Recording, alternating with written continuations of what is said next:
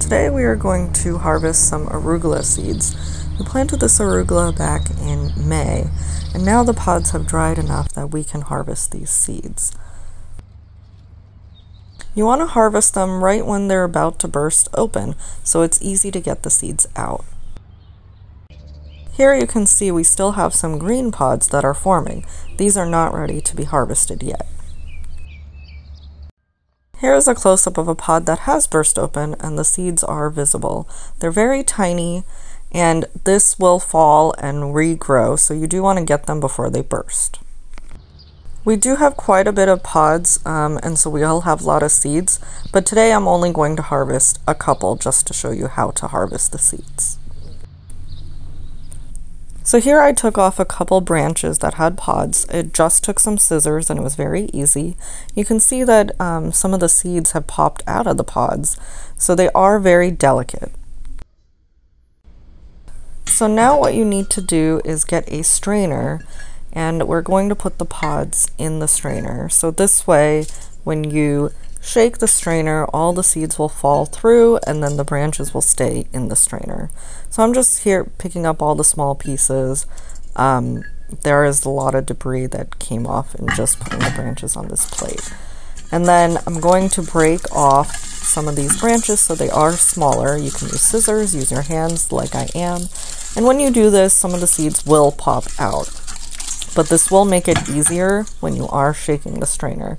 So here we go. I'm just gonna do a little shake, shake, shake, shake, and then the seeds will just fall right through.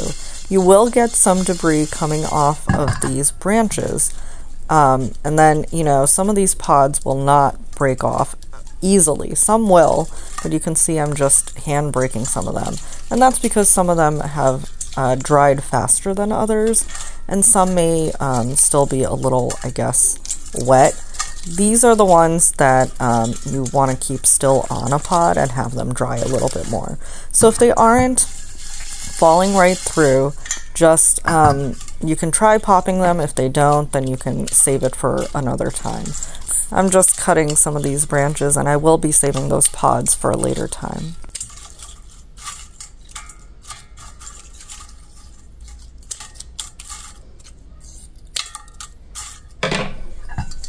So we're going to shake it again just to get all of the seeds out, as much as we can save.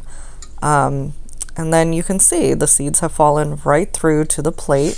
That was actually very easy and didn't take too long to do this. And, you know, you can eyeball it, see, you know, if all the seeds have fallen through, if there's anything stuck in the debris. But really, it's very easy to do this, you know, and having a strainer just makes it so much simpler that the seeds will fall right through and most of the branches and debris just stays in the strainer. So this particular branch is the one I'm going to be saving, where the pods did not burst, so they aren't ready. So I'm just going to set it aside and have it dry some more, and then I'll do the same process to harvest these seeds. So here are all of our seeds that have fallen through on the plate. You can see we did get quite a few of them. They are very tiny, and there is still some plant matter that has come through. You can take tweezers and just pick it out or blow it out. Next comes bagging it. Just put it in a plastic bag and put it in a dry, cool place to store. And just label and date it, and you're all set. That's how you harvest arugula seeds. Thanks for watching Bendiventures.